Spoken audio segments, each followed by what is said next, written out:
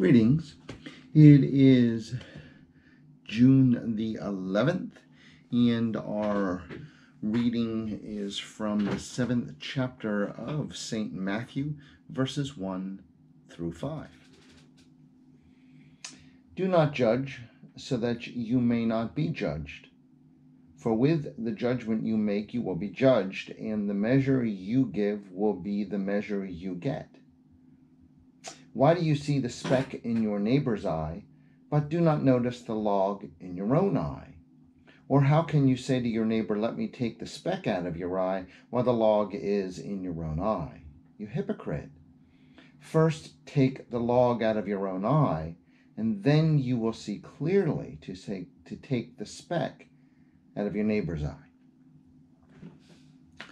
So, this is one we have heard, and let's be clear here, right? This is about Jesus trying to help us with our relationships with one another, right?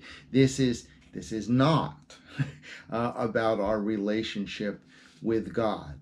Our relationship with God, certainly from a God perspective, is based solely and completely on God's loving grace. Okay, so with that in mind, Jesus points to how harmful judgment can be when we deal with one another. Right there it is. Right, how these things can really harm us. If you judge somebody, it comes right back on you in the same measure. Right? You know, it is judging, and this kind of peace is nothing but destructive.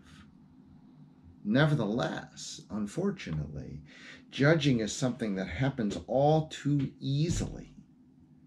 Our society judges people for all kinds of reasons.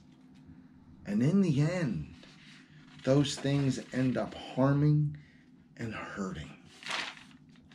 Jesus tells us that the judgment here belongs to God. That our role, and not that this is an easy role, but our role is to find ways to love each other, not to judge each other.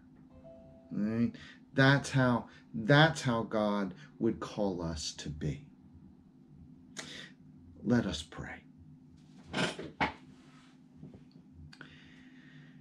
Dear God, help us in a world that so easily wants to judge, to find peace, to find justice for all people, and to change how we operate and deal with one another, and rather more mimic you in that pure and wonderful love you offer.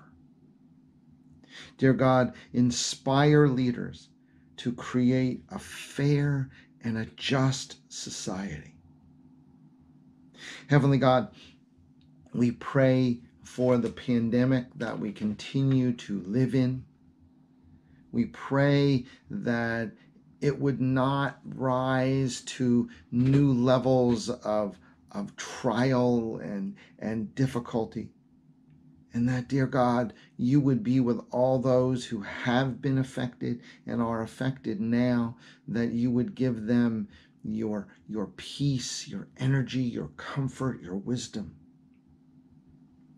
And dear God, we also pray for this congregation, St. Andrew's, that as they meet and to struggle with what to do next with the building that you have given us, dear God, give them inspired, loving wisdom. We pray all these things through our Lord and Savior, Jesus Christ. Amen.